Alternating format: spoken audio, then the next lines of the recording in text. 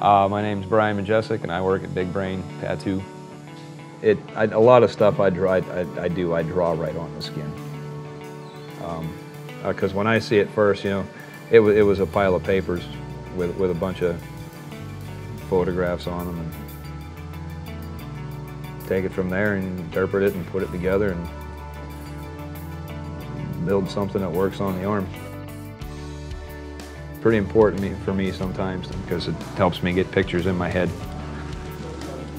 That's kind of it can be a necessary step for me, especially when it comes to something big like this.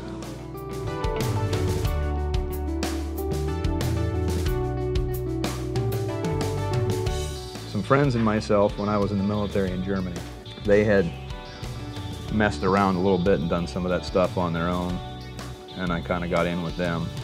This is back in the late 90s. I started doing it out of my barracks room when I was in the military. Opened up a box that came in the mail and made some needles and did my first tattoo that same night. They saw a frustrated young man with a creative outlet, and they said let him do it.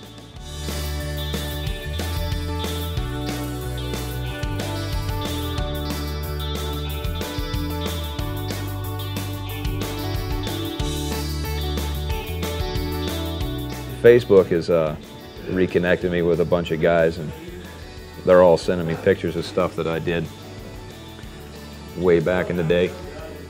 Some of them I wouldn't mind not seeing again, but what are you gonna do? You just look at it and you're like, wow, I've grown. Stuff's definitely changed.